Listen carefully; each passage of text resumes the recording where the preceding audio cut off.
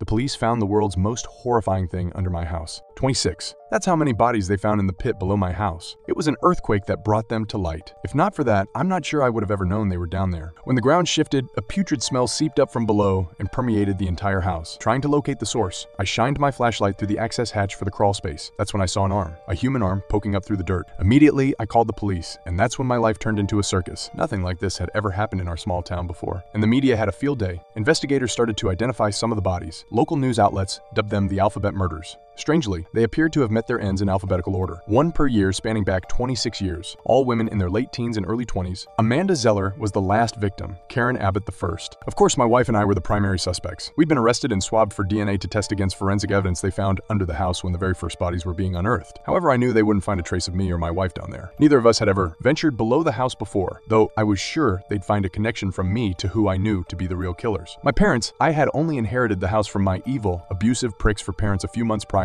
This was after they'd lost control of their vehicle and driven off a cliff. Good riddance was my first thought when I was informed of their deaths. I'd never been more than a punching bag for the both of them, something to scream at, smack, and berate at home, then parade out in front of the neighbors as some perfect little child. Yeah, some perfect little family we had it. It was all BS. They were a nightmare, so I ran away when I was 15 and never spoke with them again. Shockingly, though, they left me the house. I figured maybe it was a final screw you. To me, when I saw the state of disrepair they left it in, at least it paid off. But it was gonna need a lot of work if I was gonna sell it for a good price. That's the only reason why I moved back in. And now I realize they weren't just assholes. They were sick, sadistic demons. Both of their DNA was all over Amanda Zeller. They'd done it all together. The most shocking part was, though, that when they tested my DNA against my parents, it showed I wasn't a familial match. I wasn't their son. We were baffled until they found an older grave, separate from the pit, that contained a young couple whose DNA did match mine, their first victims.